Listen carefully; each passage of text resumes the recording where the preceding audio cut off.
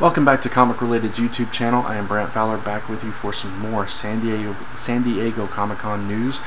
This time we're talking about X-Men, the Uncanny X-Men Days of Future Past video game. It's a mobile game for your mobile devices. It's not a tie-in, but pays tribute to Uncanny X-Men number 141 and 142, the original Days of Future Past story from the comic book and the 90s arcade game. Not from the movie. Storm and Polaris have been added to the X-Men team, battling the Sentinel uprising, bringing the available playable character count to 7. So all characters are now unlocked after level 3, giving players the ability to take advantage of different gameplay styles.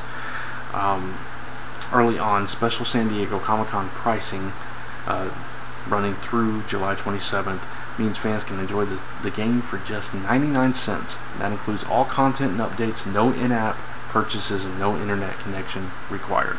It's a 2D side-scroller that tells the story of the Sentinel uprising.